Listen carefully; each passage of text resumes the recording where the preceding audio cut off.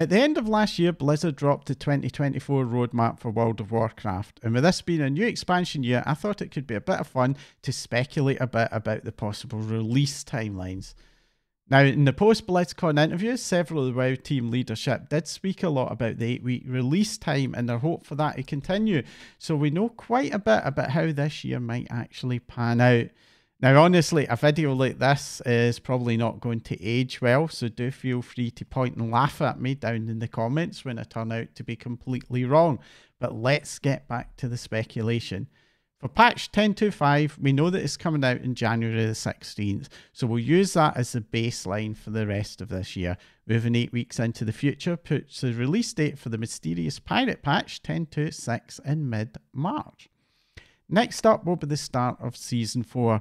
Now, I've seen a lot of confusion about the release timeline for Shadowlands Season 4, with quite a few folks pretty convinced that it came out with patch 9.2.5.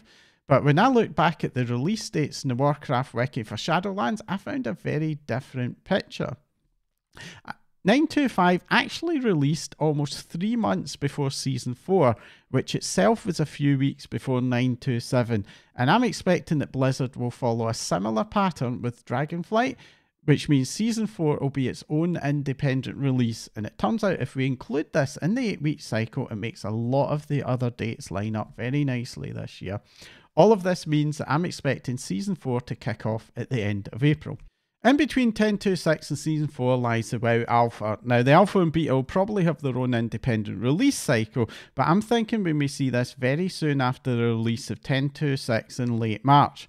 With Season 4 being mostly a Dragonflight Greatest Hits season, the PTR probably won't be super active at this point, and dropping the Alpha here will do a lot to fill what would otherwise be a bit of a lull in the WoW news front.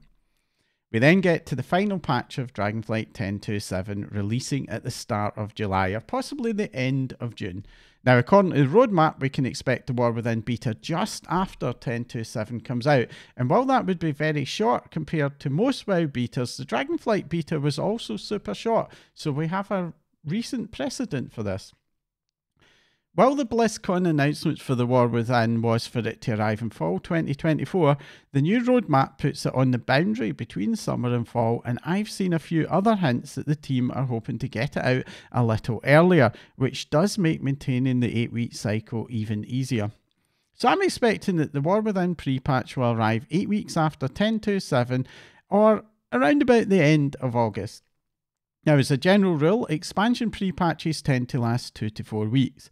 Cataclysm did have an 8-week pre-patch and Legions was 6 weeks, so I think a longer pre-patch is possible, but I'm personally thinking that it won't be that long and that we'll see the release of the War Within coming at the end of September. This leaves the first patch of the War Within and the last reach of 2024.